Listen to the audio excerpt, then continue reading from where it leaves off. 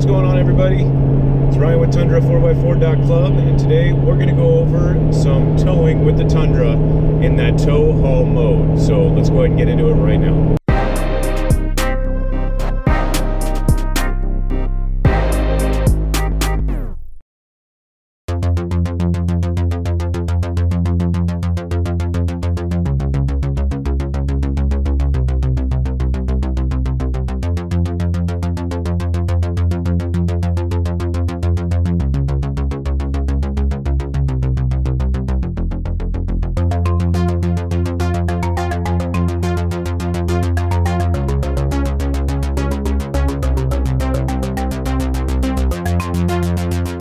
Okay, so today I've got to take the travel trailer to get some warranty work done before it expires. So while doing that, I thought we would go over the tow haul function of the Tundra. So the tow haul function, you got this little button here, and after that you'll see an amber light come on that says tow haul. Actually, there's a great video on what happens with the tow haul mode when you're not towing something over on Tundra Dude 34's page. So if you haven't checked that out, you should do that right after this video.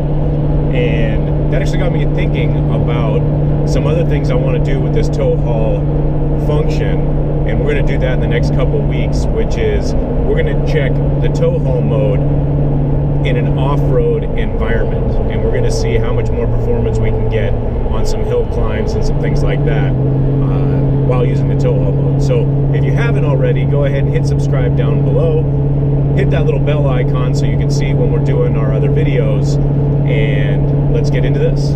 So tow haul mode is kind of ingenious. Basically, once you hit that little button, it re-triggers the computer and resets up the gearing, so you're staying in your low end gears for longer. And when you're towing with a load, then it really makes the truck feel like there's nothing that you're towing, especially this Tundra with 10,300 pounds in towing capacity. We're not even getting close with this travel trailer. I want to say the gross weight of this travel trailer is around 6,400 pounds.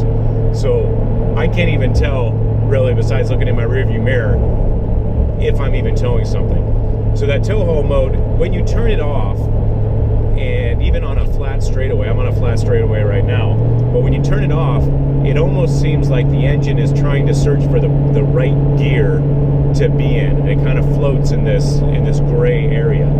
But when you have the tow haul mode activated, that gray area goes away, and it's really torquey. If I wanted to, I can get on the gas. If I have an opportunity, I'll do that, and this thing will start pulling away like nothing. So the tow haul mode, great feature to have, something that you want to use every single time you are towing. It makes the world of difference on the transmission. But I do really want to check out this tow haul feature with an off-road environment, and I've got a couple of hills in mind where the Tundra kind of struggles towards the top, and now I do want to see if we were to use this tow haul mode and change up the gearing a little bit, would we be able to get through that struggling point. So make sure you stay tuned in the videos. We're going to have it coming up in the next couple weeks. Actually, next week we're planning on a 5-day desert trip for the new year, and we should have a lot of good off-roading footage, so make sure you stay tuned. Alright, so one of the things I did want to talk about though with the tow haul mode is going to be the gas mileage. So I've been on the road for approximately an hour and a half, and right now we are at 10 miles a gallon. Not all that great for towing, but it'll work. But let me know what you guys all think about doing a video on the tow haul mode, not towing anything, but in an off-road environment. If that's something you want to see, let me know down below.